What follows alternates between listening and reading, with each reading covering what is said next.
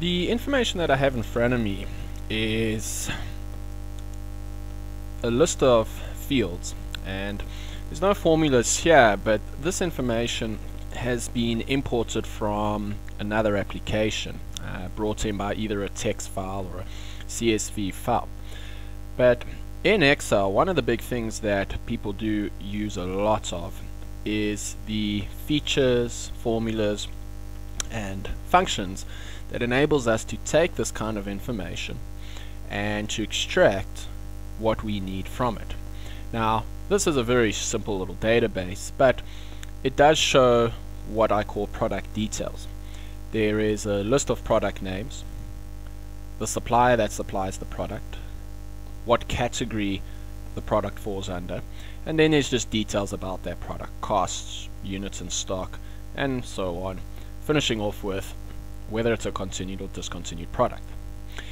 Now, in the Excel Advanced databasing course, what the trainer is going to train you on is how to manage data like this.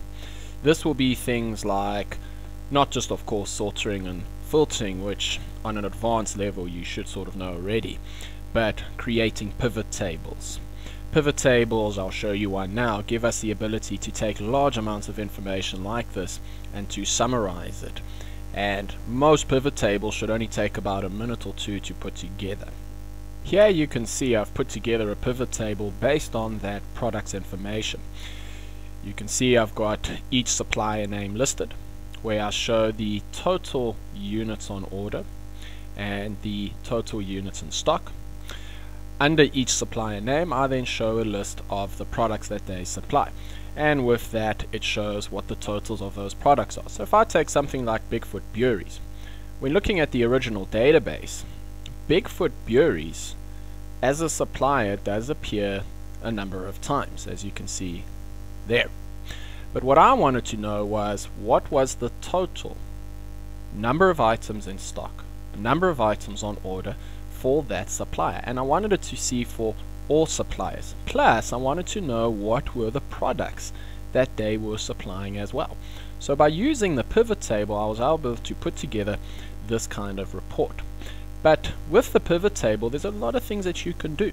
For example, I've used what we call slices, which allows me here to choose whether the product is continued or discontinued. So I can say look for items that are discontinued, and then I can also choose what category of products I'm looking for. So I can say I'm looking at beverages, and that, as you can see, will filter the pivot table. And this literally took me, and it'll take you a minute, 2 minutes tops to set up. So these are one of the kind of things that they're going to be showing you on this course. We're also going to be looking at how to set up formulas in pivot tables, how to format the pivot tables. So you won't just learn how to create a pivot table like I have in front of me, but also the additional features that with the standard Excel Advanced course a lot of the times won't be covered. Besides pivot tables, you're also going to look at taking databases like this and splitting one column into two separate columns. Example, if you had this particular table that I have in front of me, I've got a list of employee names and surnames. So one of the features I can do there is to actually turn that single column into two separate columns, having a name and having a surname column, and vice versa. With pivot tables, having the employee name as two separate columns would actually be a bit of a bad idea. So we'll also teach you how to join those columns together. Plus, you'll learn how to convert to uppercase, how to convert to lowercase, how to take the entry of a cell and extract the first 3 characters or 4 characters, or to extract the last 3 characters, just depending on what you're looking at. One of the other things you're going to learn in this database advanced course is how to take 2 separate Excel spreadsheets and match information in a column from the one sheet to information in a column on the other sheet. And for example, here on the first sheet, product data A, I have a list of product names. Now what I needed to do was to determine who supplies the product, what is the units in stock and the units on order. So you will learn how to take the product that is listed there, to find that product in any row within that column, and then of course to then extract the results: units in stock, units in order, and supplier. And the reason I would have to use a formula for something like this is because if you look at this first sheet, you'll notice that when I use the formula to determine the supplier, for some of the products a supplier was not found.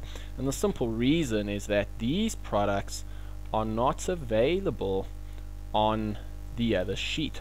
So there was no ways that I could have just gone and copied, for example, the units in stock and just pasted it in there, because I would have had the wrong units in stock with the wrong product. So I needed a proper foolproof system that would match what was typed there to the exact information on the other sheets, and thus determining the answers.